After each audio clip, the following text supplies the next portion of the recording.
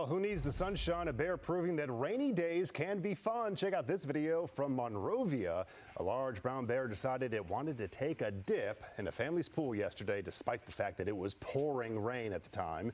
The bear got in, enjoyed a little swim, eventually lumbered out of the pool, shook off all of the water right here before heading on its way. And even for the folks in Monrovia who live there, who are used to the bears, they still get excited by things like this when it happens. I know, they have so many bear sightings there, but you don't often see a bear swimming in your pool in the rain.